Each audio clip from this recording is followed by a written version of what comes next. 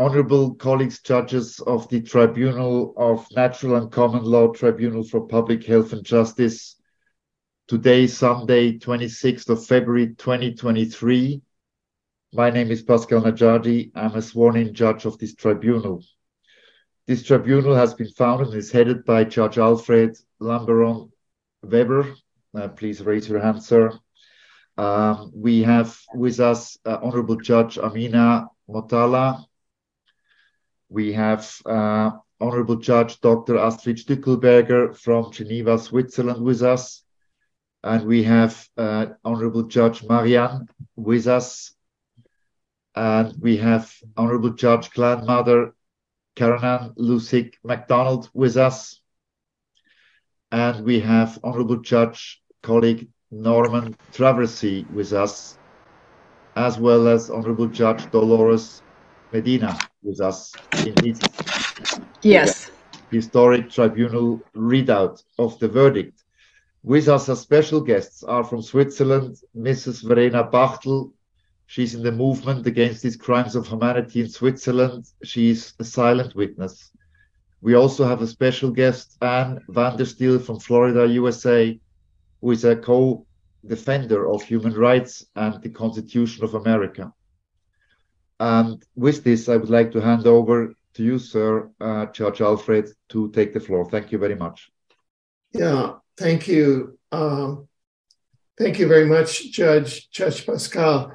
I'd like to summarize a very important historic act that took place today, Sunday, February 26th, and that is that the World Health Organization, the WHO headquarters, and its Secretary General and all of its employees, agents, were served at its headquarters in personam in Geneva, Switzerland, as were all the criminal code conspirators, genociders, and defendants named and unnamed in a tribunal cease and desist order and writ of mandamus that you can access all of these documents and the evidence that it was served in persona via Swiss Post registered mail that you can access at the tribunal website at peaceinspace.org. That's peaceinspace.org.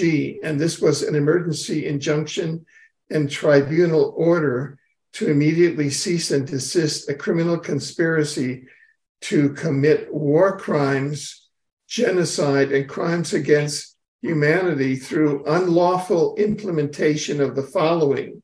Number one, the WHO Convention Agreement or other international instrument on pandemic prevention, preparedness, and response. And there's a link to that, otherwise known as the WHO CA+. Two, the changes to the international health regulations.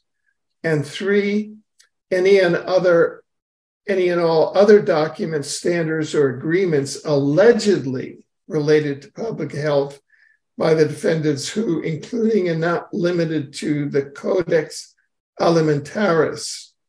And we have also, and are in the process of serving constitutional law enforcement officers worldwide, starting with Interpol and constitutional law enforcement officers in every one of the 194 member nations under writ of mandamus, ordering them to carry out their duties to arrest and incarcerate these criminal co-defendants. And so this is so ordered by the tribunal. I would just like to mention that the mission and jurisdiction of our tribunal is, if people want an historical precedent, we're like the 1969 Lord Bertrand Russell Vietnam Tribunal of Conscience against the unlawful war in Vietnam. And our mission and jurisdiction is to enforce natural law, common law, and treaty law, such as the Universal Declaration of Human Rights and the International Criminal Court Statute and other civic and indigenous standards against genocide and crimes against humanity, where the civil international court structure is failing to do so. And so you can refer to our tribunal website at peaceandspace.org for full detail. That's a summary. I'll now turn for further comment and questions over to the tribunal judges here, Judge Pascal, Judge Astrid, Clan Mother Karen, who is an advisor, Judge Howard, and Judge Dolores. So over to the other judges for any comments and or questions that they might like to give. Thank you very much. Thank you, Honorable Judge Alfred. May I just have a voting again to hand down the verdict as we have agreed on the 24th of February to reconfirm this on screen. Please, Honorable Judges, raise your hands if you agree with this verdict to be handed down. Okay, this is confirmed unanimously. Thank you very much, Honorable Judges. For my part, I'm finished. I don't need to add anything, I think.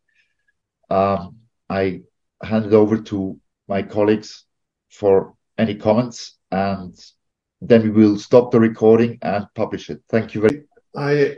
Again, this is gratitude, and it's the natural, divine, and universal law going forward, and it's going forward to against genocide and crimes against humanity, where the structure of the civil courts have not acted, and now this is moving forward.